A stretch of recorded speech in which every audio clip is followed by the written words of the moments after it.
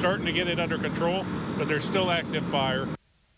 A building in the heart of downtown Springfield caught fire this afternoon. Crews have spent hours trying to keep it from spreading. Good evening. I'm Brendan Morano. And I'm Jennifer Roscoe. You can see the smoke across the city. One entire block of businesses has been shut down. Now, the fire started on Adams Street, just half a block away from the old state capitol.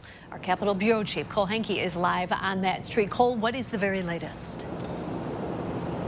Well, I just spoke with Springfield Fire Chief Ed Canny minutes ago, and he told me as of right now, this fire is under control. Crews are cleaning up the fire hoses now, but there will be fire trucks on scene pretty much throughout the night. They're monitoring for hot spots in this fire to make sure that they don't reignite and they have to start this fight all over again. Now, this fire could have been much worse. All of the buildings on this block are attached, and the fire started right in the center of this block. So the focus was really on keeping it from spreading. When I showed up, you could see smoke billowing out of the top of the roof and flames actually shooting out as well.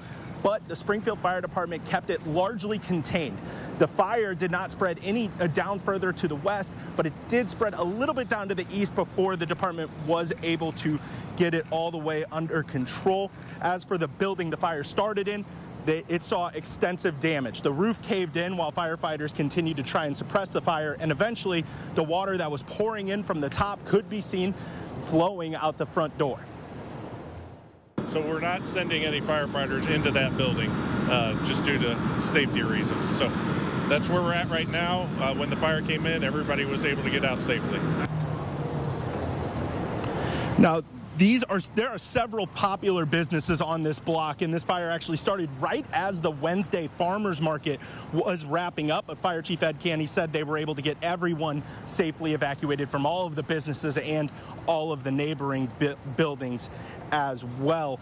It will be a while before other business owners are able to really assess the damage to their buildings. Investigators are on the scene now, and like I said, Fire Chief Canny says they're expecting to be here throughout the night, really making sure that this fire doesn't get started again. Coming up tonight at 6, we're going to tell you about how some of the other businesses on this block really banded together, especially one of the businesses that caught on fire. It's called the Cat's Cradle Cafe. They actually had a nice little group of cats living in the building, and it took some unique efforts to make sure that they were evacuated safely as well. We're going to have more on that tonight as well.